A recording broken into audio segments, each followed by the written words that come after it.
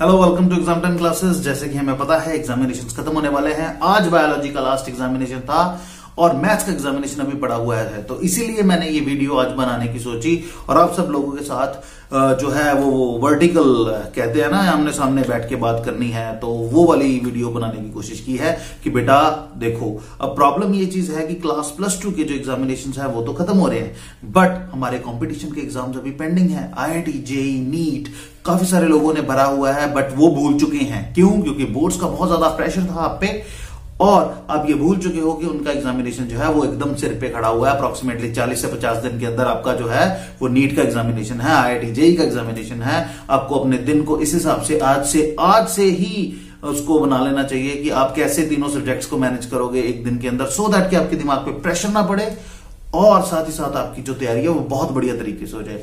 If you want any help, I am there for you. आप मेरे से consult कर सकते हो। अगर आपको एमसीक्यूज नोट्स चाहिए हैं, आपको उनको सॉल्यूशंस चाहिए हैं, आपको ऑनलाइन पोर्टल चाहिए, टेस्ट की प्रिपरेशन करनी है, कुछ भी चाहिए, तो you can ask me. This is my number, you can call me, you can message me.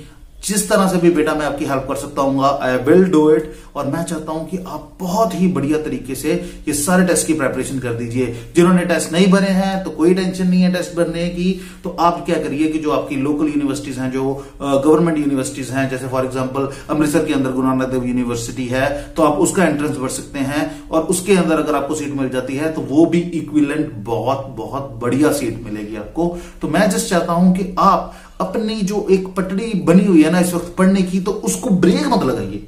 बस चलते रहिए सो दैट कि आप एक उस मुकाम पे पहुंच जाएं कि आप एक बढ़िया यूनिवर्सिटी के अंदर सीट हासिल कर लें, जैसे आपका फ्यूचर जो है वो बिल्कुल सिक्योर हो जाएगा।